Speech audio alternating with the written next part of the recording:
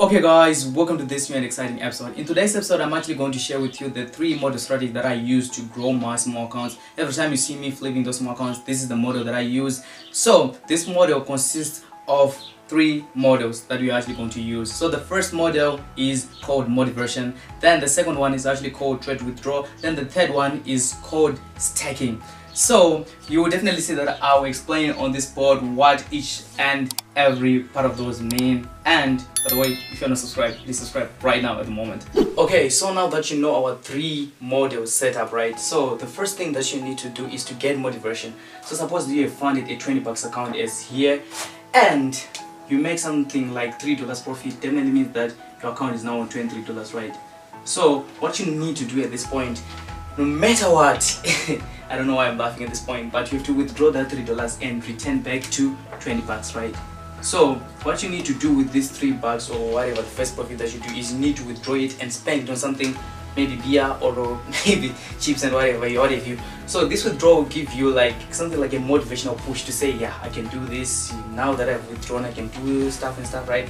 Then the second thing that you need to do, guys, is what I call the trade to withdraw, right? So this is like the second model, which is trade to withdraw, right?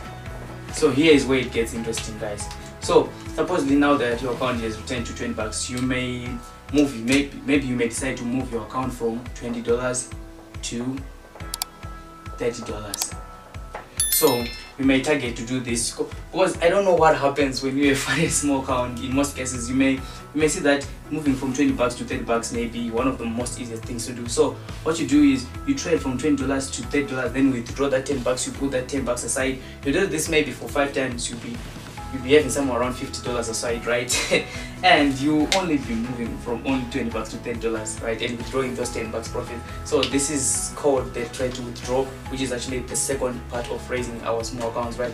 Then the third thing that you need to do is you need to stack, right? So you see those $10 is that you will be withdrawing, you'll be staking them aside, right? So just in case if the market goes against you with your $20, you can actually fund again.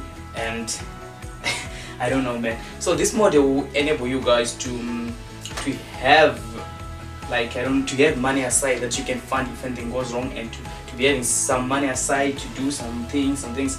So what I've realized is that, considering that you have seen, guys, me flipping account, this is what I've always been doing, and I've been withdrawing, buying all these equipment that you are seeing that I'm using with great quality.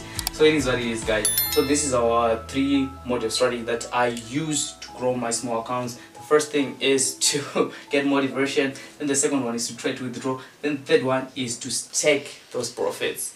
So you see, it is what it is, man. It's just what I think, it's just what I've been doing. It's something that I'm always doing all the time. Thank you for watching. Please make sure you hit the subscribe button, comment, like, and share.